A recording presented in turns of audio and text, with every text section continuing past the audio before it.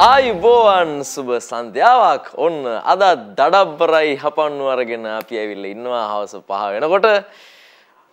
ලංකාව පුරාම ඉන්න විශේෂ දක්ෂතා තියෙන දඩබ්බර හපනුන්ගේ පැය අපි සතුටින් ගත කරන්නයි සූදානම් වෙලා ඉන්නේ අදත් නේද කවි?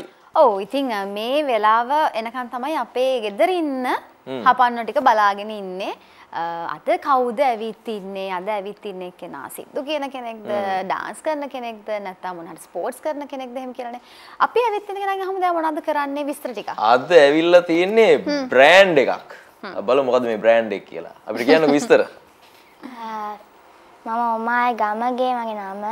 මම ජීවත් වෙන්නේ කටුබැද්දේ. ගෙදර ඉන්නේ අම්මයි තාත්තයි මමයි. මට ගෙදර දැන් කවුරු ශ්‍රී ලංකාවේ නැති වෙලාවට මම එළියට ගිහින් මගේ අසවැසියොත් එක්ක ශ්‍රී ලංකාවේ. දඩබ්බර ස්ටේට්මන්ට් එකක් ඒකනේ. ඒ කියන්නේ හරි අවුලකින් ඉන්නේ කියන්නේ. ඒක තමයි. වැඩි විරෝධයක් ප්‍රකාශ කරා ඔමල් මට ශ්‍රී ලංකාවේ කවුරුත් නැහැ. ඒකින්ද මං නේබර්ස්ලත් එක්ක ශ්‍රී ලංකාව කරනවා. කී දෙනෙක් විතර ඉන්නවද ශ්‍රී ලංකාවේ යාළුවෝ? කෙනෙක් කියන්නේ වයසෙන් වැඩක් නැහැ. පොඩි ඉන්නවා, ලොකු ඉන්නවා. අයියලා, මල්ලිලා ඉන්නවා.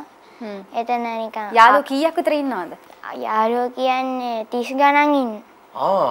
අයියලත් එක්ක බැලුවා. හැබැයි මගේ වයසෙන් බැලුවම මට ඉන්නේ කයි තුන් දෙනෙක්. තුන් දෙනෙක්. ඒ කියන්නේ අවුරුදු 30 අයත් ඉන්න. ඔයා වගේ අයත් ඉන්නවලු. මම 30ක් නේ. ඒ කියන්නේ ඔක්කොම යාළුවෝ. අපි ඔක්කොම යාළුවෝ මල්ලි. හරි නියමයි. එතකොට ඔමල් හොඳට විස්තර කරා. ඉන්නේ කටුපැද්දේ? ඉස්කෝලේ කිව්වද? ඉස්කෝලේ වෙන්නේ. ඒකනේ කියන්නේ. ඉස්කෝලේ ලයිසියම් ජාත්‍යන්තර පාසල පානදුරේ. කී වසරේද? 7. 7. 7 වසරේ. පොඩිම නෑ ඉතින්. ඇයි මං කිව්වේ ඔමල් කියන්නේ නමක් නෙමෙයි බ්‍රෑන්ඩ් එකක් කියලා? ඇයි? මොකද මට ගොඩක් දේවල් පුළුවන් නේ. එක එකක්. තව දඩබ්බරයිද? මං හිතන්නේ. එහෙනම් හරි. හපනෙක්ද?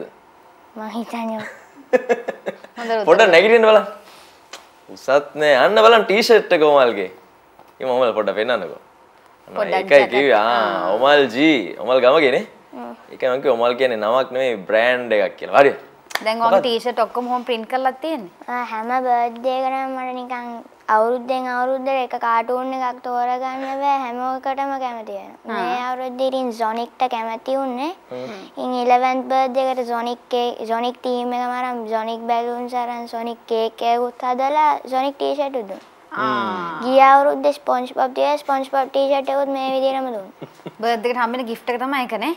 අම්මගෙන් ඒක. අම්මගෙන් ඒක. නෑ ඒක නිකන් බර්ත්ඩේ එකට අඳින්න දේ වෙනමත් ගිෆ්ට් දෙනවා. ඒක නිකන් පොඩි එකක්. පොඩි එකක් ඒක. වෙනම දෙනවා. හරි හරි. එතකොට හිතෙනව නේද නිකන් මම විතරක් හිටපු එකත් හොඳයි වගේ කියලා නැද්ද? නෑ. තව හිටියන හොඳයිද? ඔයා කැමති තව කවුරු ඉන්නවද ඔයාට? මේ පාර මට කවුරුත් නැති නිසා මේ පාර අපි පාටියක් වගේ දාලා මගේ නේබර්ස්ලව ගත්ත පාටිය. නියම. අද හැබැයි ටිකක් ඔයාලට බිසි දවසක් නේද? ඔව්. ඇයි මොකද මේ බිසි කේස් එක? මේ ප්‍රෝග්‍රෑම් එක කරලා හොස්පිටල් එකට යන්න ඕනේ. ඒව දසනිපැද්ද? නෑ අර ගොඩක් සතුටු දවසක් මගේ නංගි අද ඉපදෙන. ඔමල් හද නංගි කෙනෙක් හම්බ වෙනවා. දැන් ශ්‍රී ලංකාවට පුළුවන් එහෙනම් ඊට පස්සේ ටිකක් දවසකින්? ඔව් ටිකක් දවසකින් කියන්නේ මාසෙකින් වගේ පුළුවන්. හරි මාසෙකින්ම සෙල්ලමට ගන්න බලන්න. මං ඉතින් දේවල් හොල්ල පෙන්නලා hina ගස්සන්න තමයි තියෙන්නේ. ඔමල් ඒකට ලෑස්තිලා තියෙන්නේ දැන්. හොඳටම ලෑස්ති වෙලා මගේ පරණ ඒවා එයාටත් දෙන්න හද. ශාෂ්. නියම අයියා. ලාමෙන් ඔක්කොම ලෑස්ති කරලා දෙන පරණ ඒවා දෙන්න තමයි දැන් හිතාගෙන ඉන්නේ නේ. නියමයි නංගිව පිළිගන්න දැන් කටුබැද්දේ තොරණක් එහෙම ගාලා තියෙන්නේ. හරි නියමයි. සන්තෝෂ දවසක් අද. පාටියක් දාමු එන. නියමයි. ඔමල් දැන් 7 වසරේ. එක වසරේ ඉඳන්ම ලයිසන් එකේද? ඔව්. නෑ නිකන් මොනිසෝරි නම් ලයිසන්. මොන්ටිසෝරි කාලේ ඔමල්ට මොනවද ඔමල් ගැන මතක? මොනිසෝරි කාලේ මතක කියන්නේ මොන්ටිසෝරි වල නෙමෙයි. ග්‍රේඩ් 1 වල දෙකක් මතකයි. ග්‍රේඩ් 1 වල තමයි මට මියුසික් පුළුවන් කියලා මම දැනගත්තේ. ඒ කොහොමද? එකපාරටම නිකන් අපිට කම්පිටිෂන් එකක් වගේ එකක් තිබ්බා. ළමයි සින්දු කියනවා. ඊට පස්සේ මට හරියටම මතක නැහැ. හැබැයි මගේ අම්මා කියන විදිහට මට ටීචර් අම්මට කතා කරලා කියලා මට A+ මෙයාට හොඳට මියුසික් කරන්න පුළුවන් කියලා. එදා ඉඳන්ම මම තාම වෙනකන් මියුසික් දිගටම කරනවා. එදා මොකක් හරි සිං කරලා පෙන්නලාද ටීචර් දැනගත්තා වර සිං කරන්න පුළුවන් මියුසික් පුළුවන් කියලා? ඔව්. මතකද මොකද්ද කිව්වේ කියලා? මට පොඩ්ඩක්වත් මතක නෑ ඒක. මොකද? මට පොඩ්ඩක්වත් ඒක පොඩ්ඩක්වත් මතක නෑ. හැබැයි සින්දුවක් තමයි කිව්වේ නේ. ඊට පස්සේ එක වසරේදී මියුසික් පුළුවන් කියලා ටීචර් අම්මට කිව්වට පස්සේ අම්මා මොකද කරේ? මම දන්නේ අම්මා මාව මියුසික් ක්ලාස් වලට දැම්මෙත් නෑ. ගෙදරම මම ඉගෙන ගත්තා. කොහොමද ගෙදරින් ඉඳන් ඉගෙන ගත්තේ? සින්දු අහලා ඉගෙන ගත්තා. ඊට පස්සේ නිකන් ඉන්ස්ට්‍රුමන්ට්ස් වලට ගියා. අපේ ගෙදර මගේ අම්මගේ තාත්තා ඉන්නේ. එයා මැරිලා. හැබැයි එයාගේ ඕගන් එක තියෙනවා. එයාගේ ඕගන් එක මම දැකලා ඉතින් ඇරලා ගැහුවා. මම අහලා තියෙන සින්දු තියෙනවානේ. ඒක පාට මම ඒකක් ගැහුවා අම්මා කිව්වා නම් මට කොහොමද අනේ ඕගන් එකක් පුළුවන් නේද කියලා. ඊන් එදා ඉඳන් මම ඕගන් එකත් ප්‍රැක්ටිස් කරා. ඔයාට කොහොමද එහෙම ප්ලේ වුනේ? ඔයා දැන් ඇහුණ දේ එකපාරටම ගැහුවා.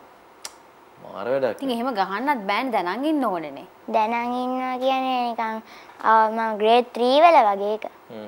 ඉතින් මම ඉයර් එකට ගහනවා. ඒක ඒතකොට බෝන් ටැලන්ට් එකක්. ඔයාගේ ඇඟ ඇතුලේ තිබිලා ඔයා අඳුරගත්ත ග්‍රේඩ් 3 වලදී. ඔව්. ඔයා කලින් ප්‍රැක්ටිස් කරලත් නැහැ. නෑ. ඕගන් එක අල්ලලත් නෑ. සීයාගේ ඕගන් එක නේ. ඔව්. හැබැයි පොඩි සර්ප්‍රයිසින් දෙයක් විදියට අම්මා දන්නේ නැති දෙයක් මම හොයාගත්තා. ඒක තමයි. නෑ ඒකේ කැරොකි දාන විදිය මම හොයාගත්තා. කීබෝඩ් එකේ. ඒක කවුරුත්ම දැනන් ඉඳලා නෑ. මගේ සීයාවත් දැනන් ඉඳලාම නෑ. පොඩි දඩබ්බර හපනේ කියන්නේ ඒක තමයි. සීයාවත් පාස් කරන් යන්න දැන්. සීයා දැනන් ඉඳලා තව දන්නවා දැන් නේ.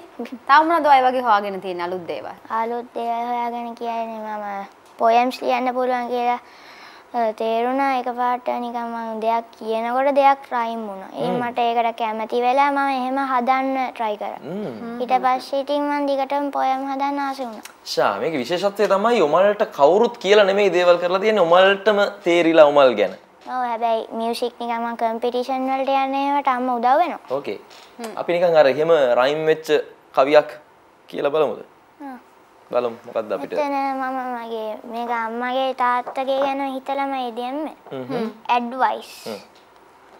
Health is wealth, work isn't jerk. These things are true and I have no clue. Parents don't say you're bad, they say it as they are sad. If you be a naughty child, if they don't stop, it'll make you go wild. So appreciate the advice, it makes you think twice to turn right what's wrong and you will be good for long. ඇයි ඔයාට එහෙම කියන්නේ එතන? මොකද අම්මයි තාත්තයි මාව හොඳ කරන්න ගොඩක් මහන්සි වුණා. ඉතින් ඒක ගැන අනිත් අයටත් කියන්න කියලා හිතලා මම මේක කරේ. අපි පෙන්නමු කොහොමද ඔයා ලියපු කවි ටයිප් කරලා ඩිසයින් කරලා තියෙන කියලා පොඩ්ඩක් කැමරා එකට පෙන්නමු බලන්න. ඒ වගේ ඔමල් ලියපු කවි ලස්සනට print කරලා laminate කරලා පරිස්සම් කරලා තියෙනවා අම්මා නේ. මම backgrounds දාන. backgrounds වල දාන්නේ. Google Chrome එකෙන් හොයාගෙන ඒවා copy paste කරනවා. වාම තනින් හොයාගන්නද ඔක්කොම? ඔව්. එහෙම වැඩක් දානවා. මට Google account එකක් තියෙනවා මගේ. ඒකෙන් හොයාගෙන දානවා. right. දැන් ඉස්කෝලේ යාළුවන්ටත් ඔය පෙන්නනවද? නෑ ඉතින් තාම පෙන්නුවේ නෑ. අපි මම දැන් grade 7 වලට ආවා විතරයි මේ. ඉතින් ඒකේ talent board එකට මම දෙකක් විතර ගෙනිච්චා. ඒ use of rule එකයි මේක. space poem එකයි. දැන් ගිටාර් එකකුත් තියෙනවා, ඔමලුත් ඉන්නවා. ඔමල් එක කතා කර කර ඉන්න එකත් ජොලියක් තියෙනවා හැබැයි. තියෙනවා. හොඳ දේවල් තියෙනවා. ඔමල් ඇවිල්ලා තියෙන සින්දුවක් කියන්නේ හින්දා. සින්දුවක් අහමු මාත්. මොකද්ද කියන්නේ? ආසම සින්දුවේ ඉතින් country roads. එහෙනම් ඉතින් ආසම සින්දුව කියමු. ඔව් අපි ඒක අහලෙමු. අපි ඉක්මනට ඔමල්ගේ සින්දුවක් අහලෙමු.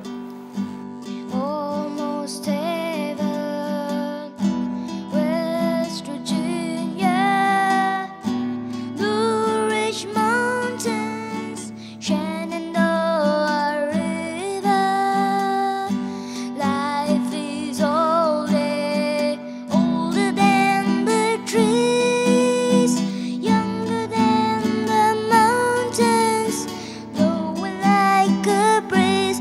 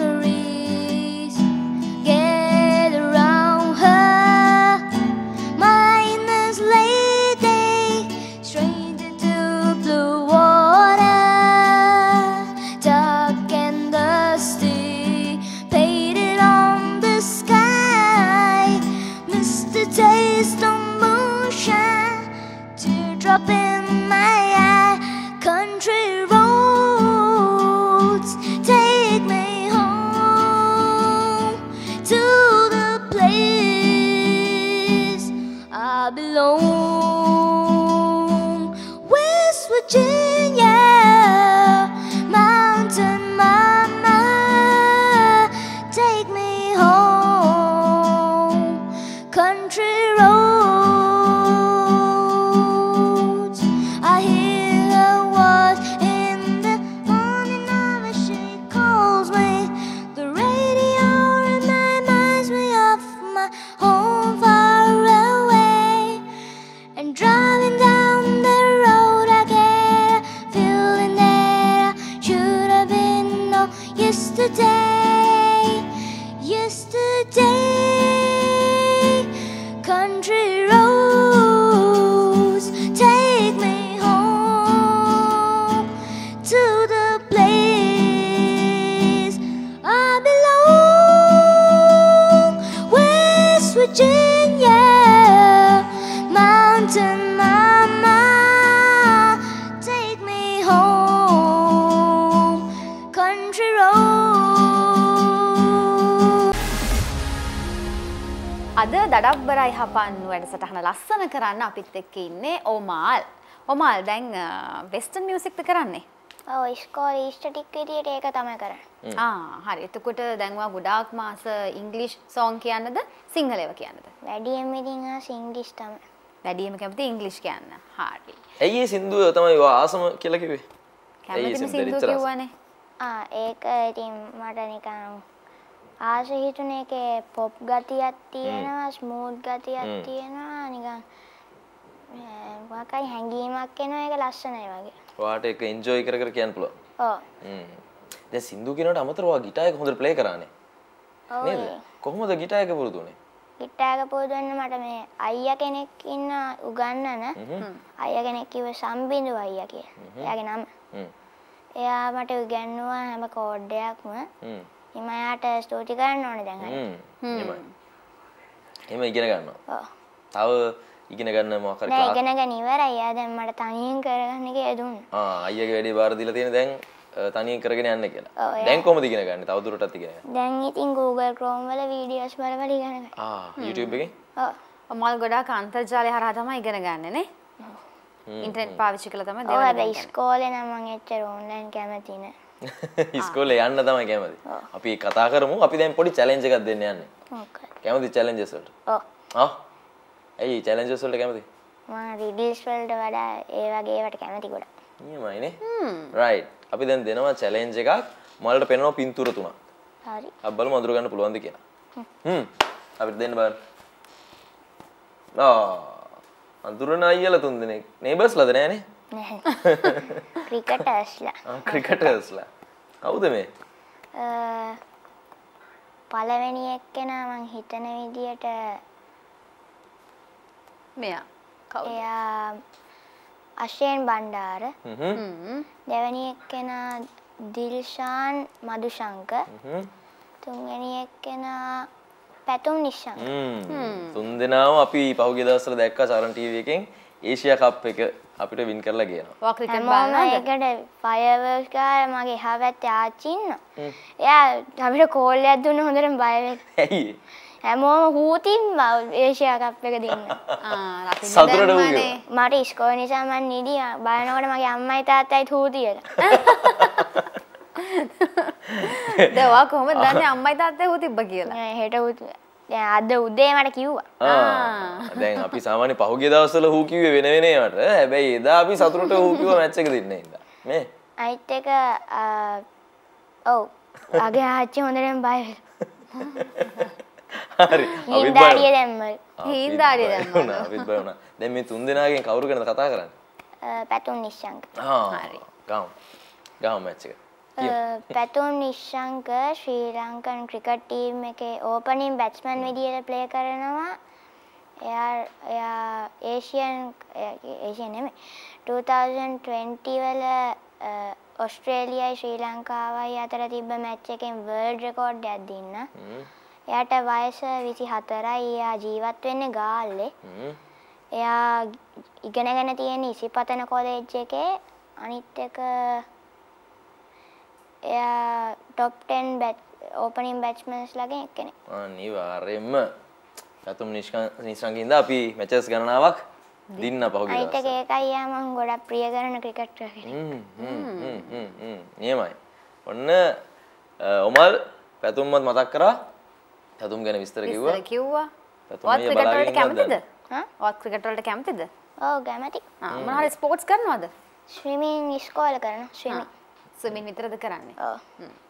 ස්පෝර්ට් එකක් විදිහට ස්විමින් තමයි කරන්නේ. මට බාස්කට් බෝල් කරන්න ඕනේ. හැබැයි මට දැන්ටමත් අර කොයයි වෙස්ටර්න් බෑන්ඩ් ඔක්කොටම යන නිසා වෙලාවක්. වැඩ ගොඩයි නේ.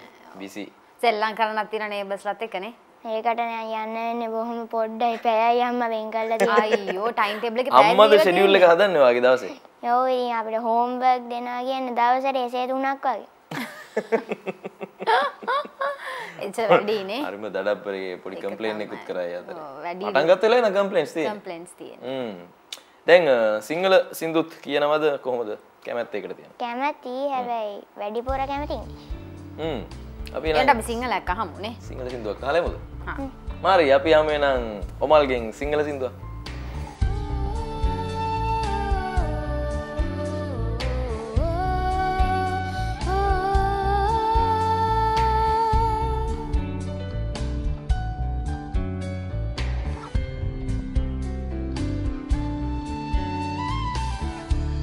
එකොට හයන්නෝ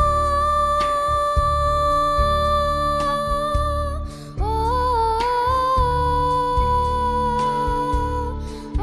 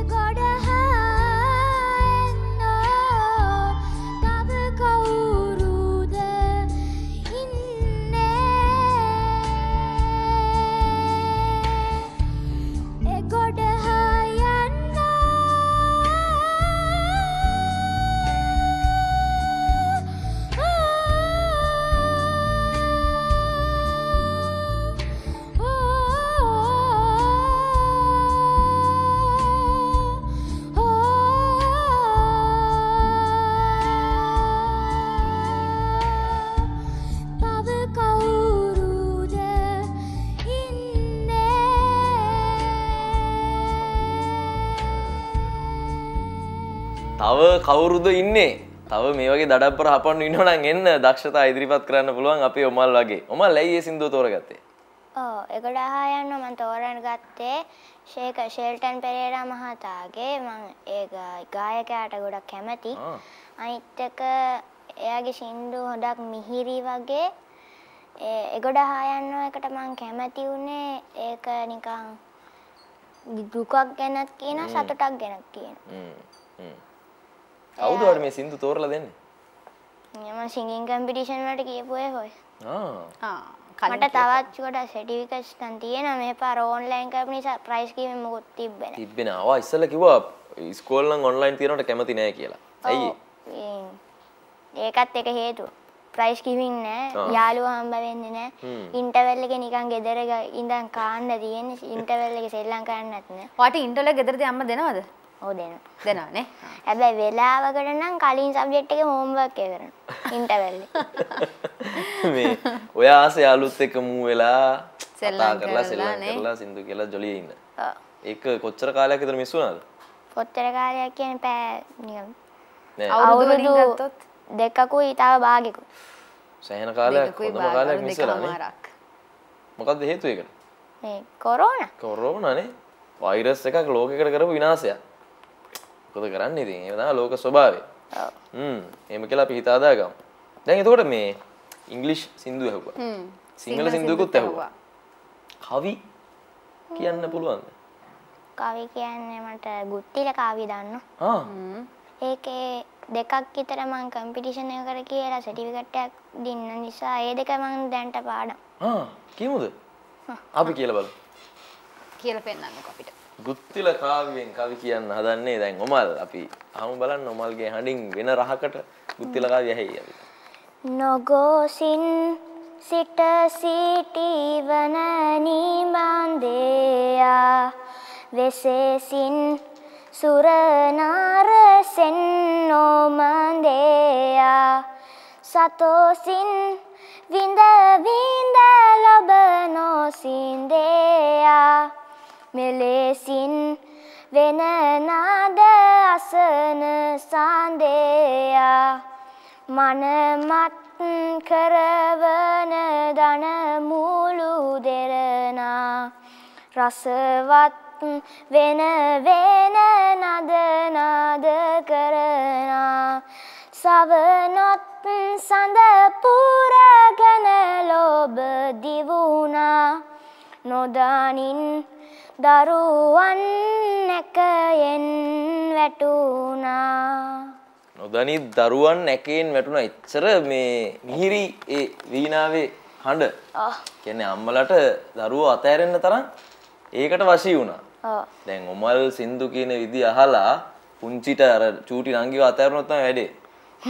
ඒ තරම් මිහිරිනේ. හැබැයි ඒක වෙන්නත් පුළුවන් මොකද වෙලාවකට මං ගෙදරදී සින්දු කියනකොට පුංචි කියන නංගි නිකන් කුළු පට්ටන් ඩෝන් වෙන්න දිගටම ගහනවා. නංගි දඟලනවා බඩ ඇතුලේ කියලා. සින්දු කියන වෙලාවට විතරයි ඒක. නේ.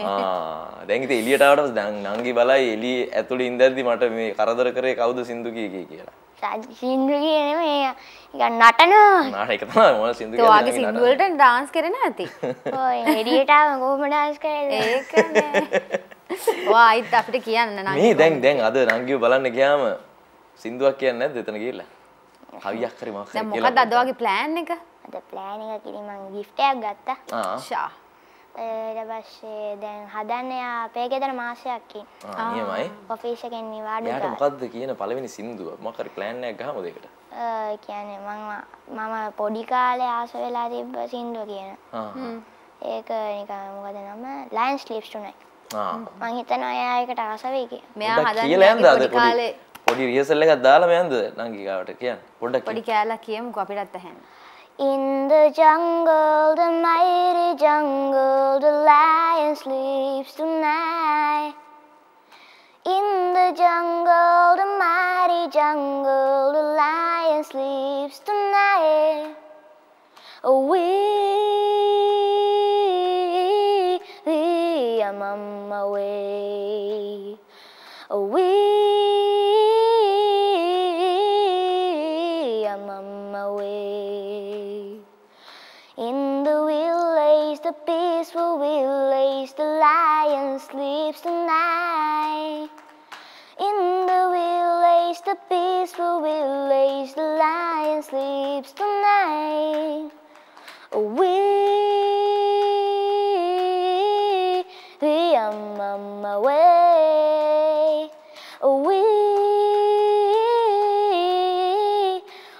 them away.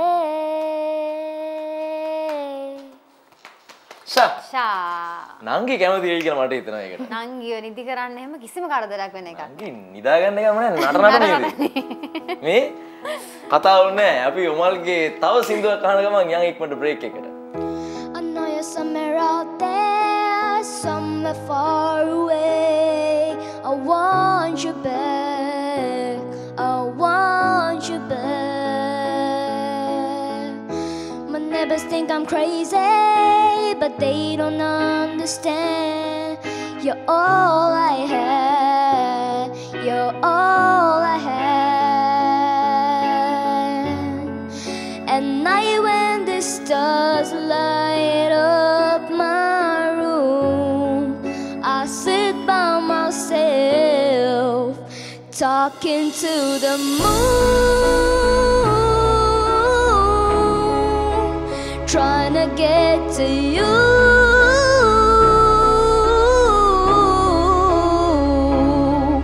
In hopes you're on the other side, talking to me too. Or am I a fool who sits alone, talking to the moon? Whoa, I feel like I'm famous, the talk of the town. They say I'll go mad, yeah, I'll go mad. But they don't know what I know, 'cause when the sun goes down, someone's talking back. Yeah, they're talking back. Oh, at night when the stars light up my room, I sit by myself, talking to the moon, trying to get to you.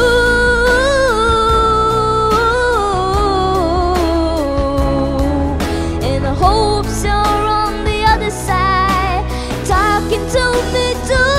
Or am I a fool who sits alone, talking to the moon?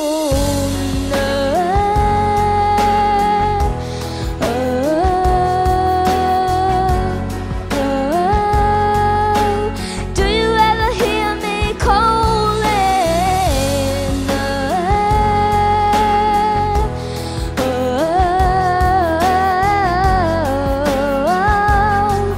'Cause every night I'm talking to the moon, still trying to get to you.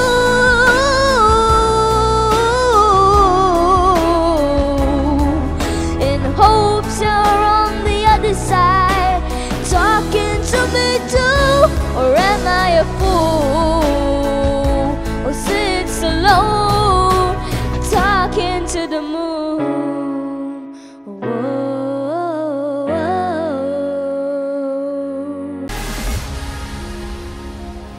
හොඳයි ඉතින් අද දඩබ්බරයි හපන්නු අපේ වැඩසටහනට ඇවිල්ලා ඉන්නේ ඔමාල්. අපි ලස්සන සින්දු ගොඩාක් ඇහුවා. එතකොට ඔමාල්ගේ දක්ෂතා ගැන කතා කරා. දැන් ඒ වගේ තව දක්ෂතා ටිකක් තියෙනවා නේද ශරයි අපිට පෙන්වන්න? ඔව්නේ මේ ඇවිල්ලා මේ චිත්‍ර ශිල්පියෙක්. ඒකනේ. මේ කවුද ඔමල් මේ? ඔය මිකී මවුස් කෙනෙක් මම බලාගෙන ඇන්දේ. එයාට නිකන් කූල් ග්ලෝ අප් එකක් වගේ එකක් දුන්නා. කූල් චිල් එකේ ඉන්නේ කෙනෙක් මිකී මවුස්. ඔය ස්පොන්ජ් SpongeBob ගිය අවුරුද්දේ බර්ත්ඩේ එකේ ටී-ෂර්ට් එකේ ඉන්න SpongeBob. මෙන්න ඉන්නවා මේ ඔය සරේ සොනික් ද හෙජ්ජෝ. සොනික් කියනවා. මේ ඔය නිකන් ඩිය කෙනෙක් ඇන්දා නිකන් ඇනිමේටඩ් විදියට. ෂෝක් එක වා ටිකක් හිතලා ඇන් දෙකක්.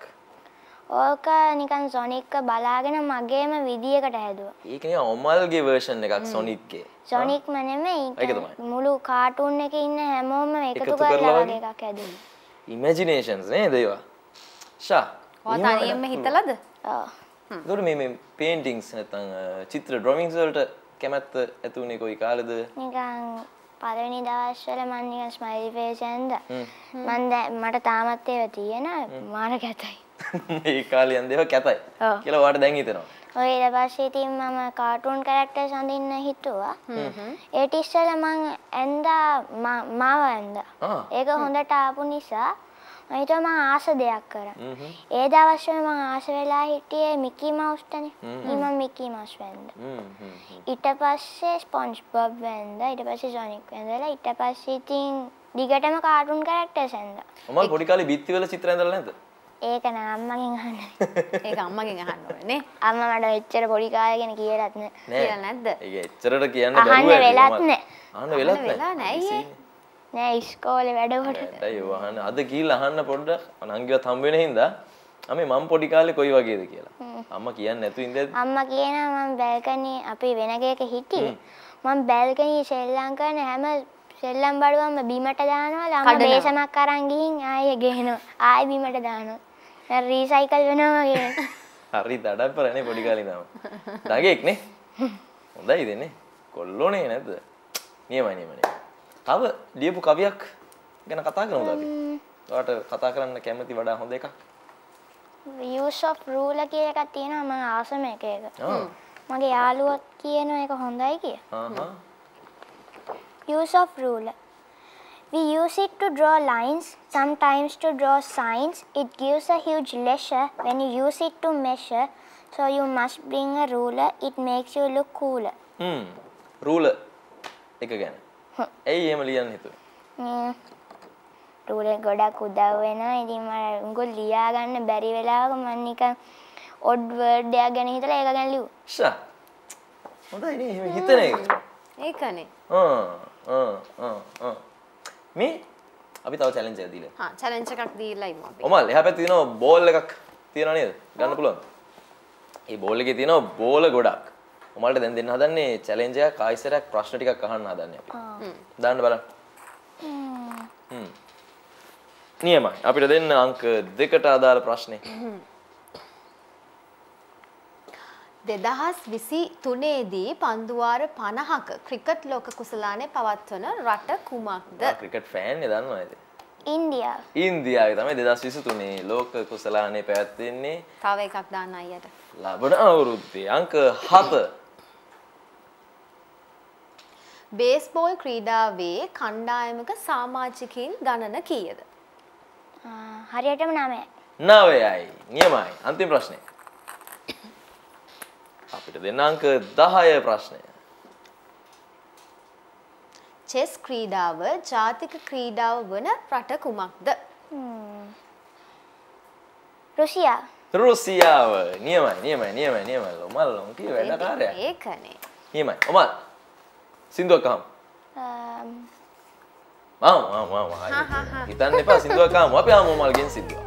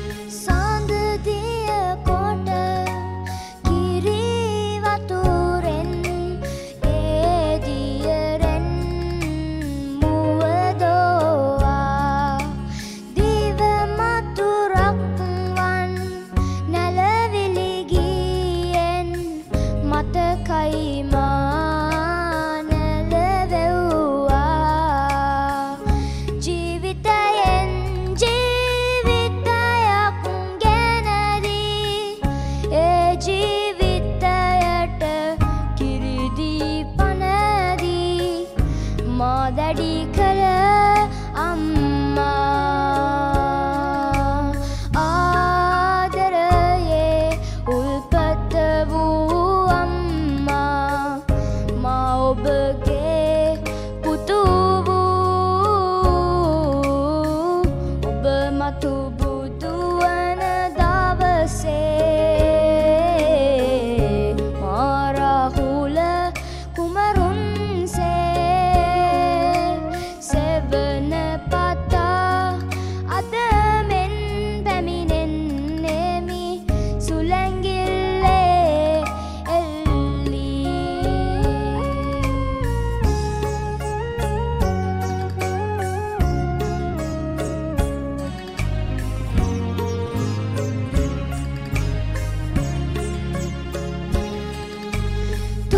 තුරුලටගෙන අත්පා හැට ගන්වා නිදි ගන්වා යහන් ගැබේ සිහිනෙන් ගෑ සුවඳක් මෙන් සිහිවෙයේ කිරි සුවඳ ඔබේ දවසින් දවසට සෙනෙහස ලැබදී ගෙනදී දිවියට නව පණ ලැබදී මා දැඩි කළ අම්මා ආදරයේ උල්පත වූ අම්මා මා ඔබගේ පුතු වූ ඔබ මතු බුදු වන දවසේ මා රාහුල කුමරුන්සේ සෙවන පතා අද මෙන් පැමිණෙන්නේමි සුලැඟිල්ලේ එල්ලී අම්මා ගැන මොකද එහෙම කියන්නේ තුේ? මේ අම්මා ගොඩක් බලවත් කෙනෙක්. එයා කෙනෙක්ව ලෝකෙකට අලුතෙන් උපන් දෙන්න පුළුවන් කෙනෙක්. ඉතින් එයා ඒ උපන් කරන කෙනාවත් ලොකු වෙනකන් හදනවා. ඊට පස්සේ එයා පරිස්සම් කරනවා. ඉතින් මට හිතුණා අම්මා ගැන එකක් කිව්වොත් හොඳයි. හරියට ඔව බලා ගන්නවා වගේ නේ. අම්මට තියෙන ආදරය වෙනුවෙන් මේ ගීතේම ඇති නේ? ඔව්. ඔමල් ජයග්‍රහණ ලැබලා තිනවා ගොඩාක්. ඒ ජයග්‍රහණ පිටිපස්සේ අම්මා තාත්තා ඇති. අපි ටිකක් ගැන විතරක් කතා කරමු ඔමල් ගොඩක් වෙලා නැති නිසා. මතකද මේ මොනවටද හම්බුනේ කියලා? ඕක මං හිතන විදියට සිංහල කවි කම්පිටිෂන් එකද කොහෙද? මේ ඕක ඉංග්ලිෂ් සිංගින් කම්පිටිෂන් එක. සිංහල සිංගින් එකක්. ඕක මමනේ එක බ්‍රාන්ච් එක අපේ එකේ බ්‍රාන්චස් තියෙනවානේ. ඒකෙන් මම වෙන බ්‍රාන්ච් කෙනෙක්ට මැත්ස් ඉගෙනුවා. කෝච් කෙනෙක් විදියට සර්ටිෆිකට් එකක්. නියමයි. ඕක මගේ දහම් පාසලේ ධම්ම නොලෙජ් එකෙන් හම්බුනේ. හොඳයි. ඕකත් ඒකෙන්ම තමයි. ග්‍රේඩ් 0. ඕකත් ඒකයි. ඕක institute of western music and speech නේ? ඔව් අනේ එකෙන් එකක් හම්බුණා. හොඳයි. ඕක මම ඇස්ට්‍රොනොමි වලට කැමති කියලා කිව්වෙත් නෑ. ඒත් ඇස්ට්‍රොනොමි වලට මම ගොඩක් කැමති ඇස්ට්‍රොනොට් කෙනෙක් වෙන්න තමයි මට ඕනේ. ඒකෙන් හම්බුනේ ඒවා. මම වර්ක්ෂොප් එකකට ගියා ඒකේ. ඔය ස්විමින් ලයිෆ් රෙස්කියු අපි නිකන් ප්‍රෝග්‍රෑම් එකකට වගේ එකක් ගියා ඒකෙන්. නියමයි. තරු බලන්නත් කැමති? මං ගාවත් තියෙන මෙඩල්ස්. කියන්නකෝ මේක ඕක මියුසික් ඇන්ඩ් ස්පීච් ෆෙස්ටිවල් එකෙන් ගෝල්ඩ් මෙඩල් එකක්. ඕකත් ඒකෙන්ම තවත් ගෝල්ඩ් මෙඩල් එකක්.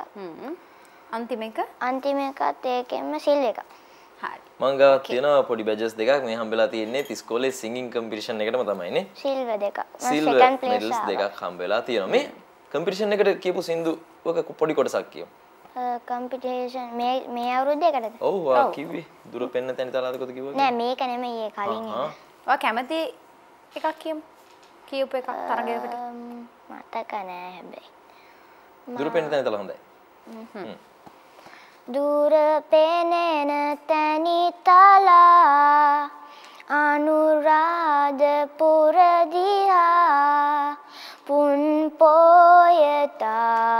දේශ්‍රියා සාදු කියා ඈත කිරිපාට පේන සරුසාර සෑය දිලෙනවා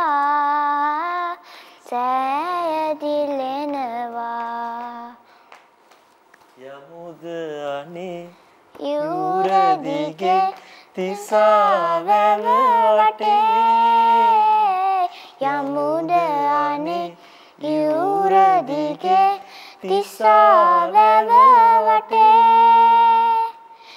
යමුද අනේ යූර දිගේ තිසාවැව වටේ තිසාවැව වටේ වෙන රහක් තියෙන්නේ නේ. ඉතින් දැන් ඔමල් ගීතය කීම අම්මා ගැනත් මතක් කරානේ. තව කවුද මතක් කරන්න තියෙන්නේ ඔමල්ට මේ ජයග්‍රහණ මෙච්චර දේවල් කරන්න සපෝට් කරපු? ලොකු ලිස්ට් එක. ඉස්සෙල්ලාම මගේ දෙමව්පිය වෙන අම්මයි තාත්තයි. ඊට පස්සේ ඉතින් පවුල. මගේ පවුල. ඊට පස්සේ පවුල කිව්ව අම්මයි තාත්තයි විතරයි කියන්නේ? නෑ මගේ පුංචිලා තව නෑදෑයෝ ඉන්නවනේ. නෑදෑයෝ ගොඩක් කියන්නේ හරිම පවුල බැලුවොත් මගේ මාමයි ආච්චි පුංචි මමයි අම්මයි තාත්තයි. හරි. ඒගොල්ලන් උදව් වුණා. ඊට පස්සේ මගේ ඉස්කෝලේ යයිෂම් ජාත්‍යන්තර පාසලේ ඉන්න සිංගින් ටීචර්ස්ලා අනිත් ටීචර්ස්ලා උදව් වුණා ගොඩක්. තව ඉතින් තව වගේ ගිටාර් එක කියලා දෙන අයියා නේ. ඔය අය තවත් ගොඩක් ඉන්න. ඒ හැමෝටම මම මේකෙන් ස්තුති කරන්න තවත් හේතුවක් මේකට එන්න. ඔමල් කැමති සබ්ජෙක්ට්ස් මොනවද ඉස්කෝලේ? ටෙක්නිකල් ස්කිල්ස් කැමති, කම්පියුටර් සයන්ස් කැමති. තව මොකද? ඔක්කොම වගේ කැමති. ගොඩක් කැමති හිස්ටරි වලට. නම ගිහිල්ලා කවුරු වෙන්න වගේද හිතාගෙන ඉන්නේ දැනට? පයිලට් කෙනෙක් නැත්නම් ඇස්ට්‍රොනොට් කෙනෙක්. උඩින් යන්නම තමයි හදන්නේ. සිංගර් කෙනෙකුත් වෙනවා. යන ගමන් සින්දුත් කියගෙන යන්න පුළුවන්. ඔමල් දැන් මේ වගේ ප්‍රෝග්‍රෑම් එකකට ආවේ ෆස්ට් ටයිම්ද? ඔව්. දැන් මොකද හිතෙන්නේ එතකොට? ගොඩක් සතුටු හිතෙන. දැන් යාළුවන්ට කියනවද? බලන්න. ඔව් කියන්න ඕන. යාළුවෝ දැන් බලාගෙන ඇති ඔමල් දිහා බලපු නැති යාළුවන්ට පුළුවන් YouTube link එක යවන්න. එතකොට ඔමල් ලංකාවේ විතරක් නෙමෙයි ලෝකෙම ජනප්‍රිය චරිතයක් වෙනවා. මරුනේ. නියමයි. ඉතින් දැන් බලාගෙන ඇති ඔමල් වගේම තව කට්ටිය. ගෙවල් වල තනියෙන් ඉන්න අය. ඒගොල්ලන්ට මොකද කියන්න තියෙන්නේ? ඔයා වගේ. ඒගොල්ලන්ට කියන්න තියෙන්නේ මේ වගේ තැනකට ඇවිල්ලා තමන්ගේ තියෙන ටැලන්ට්ස් ටික පෙන්නලා සතුටු වෙලා යාළුවොන් හදාගන්න කියලා. ඔයා අර එක සැරයක් කිව්වා වෙන බ්‍රාන්ච් එකක යාළුවෙක්ට ඉගන්නුවා යාළුවන්ටද? ගොඩ දෙනෙක්ට? නෑ එක්කෙනෙක්ට. ඔව් මැක්සි ගන්නවා කිව්වනේ. ඒ වගේ Taman දන්න දෙයක් අනිත් එක්කෙනෙක්ට කියලා දෙන එක කොච්චර වටිනවද ඔයා හිතන්නේ? Taman දන්න දෙයක් අනිත් කෙනෙක්ට කියලා දුන්නොත් පින්කමකුත් වෙනවා. ඒ කෙනාටත් හොඳ දෙයක් ඉගෙනගෙන එයාටත් ඒක වෙන කෙනෙක්ට හරි උගන්වලා එයාටත් පින්කමක් ගන්න. හැබැයි එතකොට දැන් මෙහෙම හිතන්නකෝ දැන් මම එයාට ඉගෙනුවා මෙයා මට වඩා ඉස්සරහට යන්න පුළුවන් නේ කියලා. ඔව් පුළුවන්. කමන්නේ? කමන්නේ නේ. එතකොට සතුටක් එන්නේ. උගන්වපු කෙනාට. ඒකට දුකක් නෙමෙයි සතුටක් එන්නේ. අපි අර කියනවා විශ්වවිද්‍යාලෙත් ගහලා තියෙනවා අපේ. අප මිනිසුන් තැනිය යුත්තේ අප සමග යාමට නොව අප පසු කර යාමටයි කියලා. ඒතර තමයි සතුටුනේ. හරි. ඔමල් එක්ක අද අපි පැයක් බොහොම සතුටින් කතා කර හිටියා. වෙලාව ගියා අපිට තේරුන්නේ නැහැ. ගොඩක් ඇහුවා. හොඳයිනේ? මාරයි. මාරයි. ගොඩක් නියමයි. සතුටින් නම් එච්චරයි. අපි සින්දුවක් අහන ගමන් තමයි ප්‍රෝග්‍රෑම් එක එන්ඩ් කරන්නේ. ඒකම ඔමල්ව බලන්න අද දැන් මේ ඇවිල්ලා ඉන්න අලුත් චූටි නංගිට අපි විශ් කරනවා.